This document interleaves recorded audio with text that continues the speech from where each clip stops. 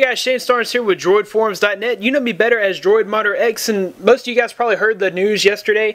Adobe announced that they would be pulling Flash from the Play Store, so we would no longer be able to download the Flash player for our Android devices, which kind of stinks, especially for those of you guys that like to watch videos, or maybe you surf websites that require Flash.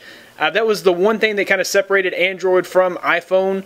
Now Android's not so concerned because they dominated the market share, so they can lose support for Flash, but Flash is becoming more and more irrelevant.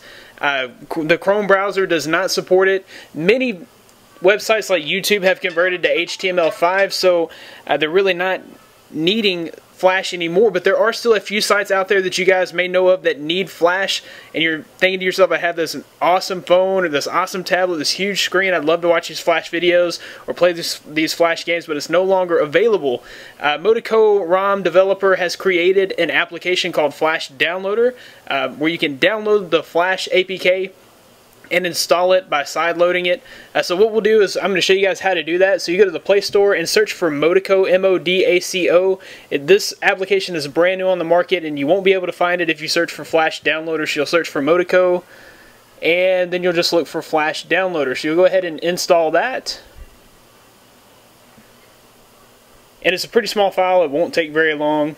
When that's finished installing, you'll open it, and it'll go ahead and download the file. So once this file is downloaded, it does not install it for you. All it does is downloads it. So what you want to do is go to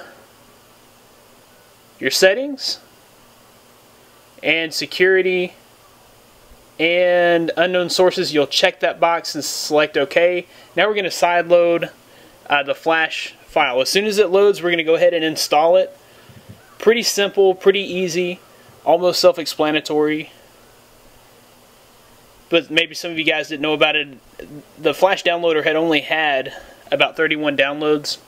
It's been up all day. So let's see, this is a system app.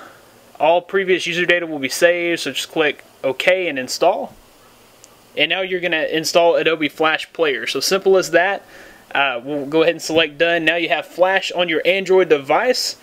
Thanks guys for watching this. If you would like to support this channel and support Droid Forums, just click the subscribe button. Give this video a big thumbs up if it helped you in any way. Leave your comments below on how this worked for you guys. Thanks for watching. I'll see you in the forums.